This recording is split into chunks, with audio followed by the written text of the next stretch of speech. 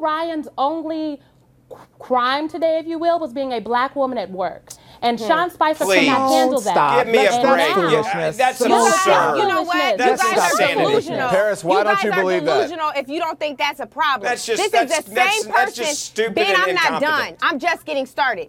This you're is never the problem. That's fine. Neither are you, buddy. Here's the issue. April Ryan is the same person who Donald Trump said to her, well, why don't you set up this meeting with the CDC? Those are your friends, right? They have an issue. Their agenda is with April Ryan, the fact that she is a credible, notable journalist in the black community. Her only angle is ensuring that this particular White House and this administration and the policies that they push forth are reported in a fair way to our community. I know you don't like it, I'm not saying she's not credible.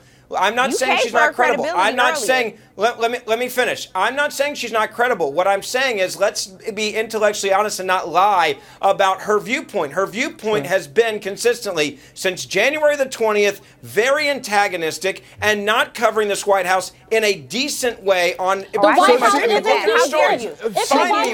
Hold on. She's following the story about the leaks.